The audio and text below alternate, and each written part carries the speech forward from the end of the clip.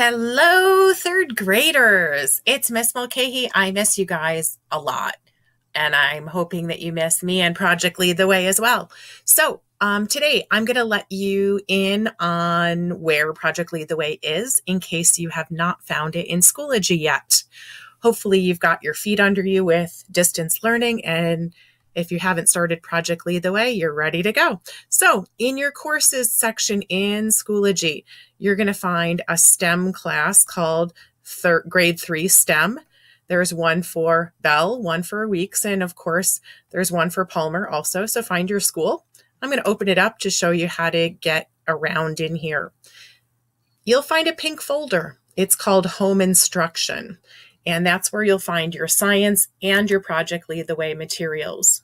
And you can see them right here. So if you're going to Project Lead the Way on a particular day, open it up and you'll see all the different activities in order of how I put them into Schoology. So this is the very first assignment I put in about Newton's laws of motion and a fun activity to do outside with balls.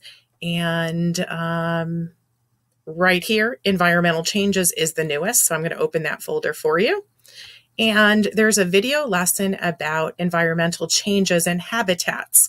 So we have pretty much finished our compound and simple machines activities. So Mrs. Calavoda and I have talked about what kind of things are new.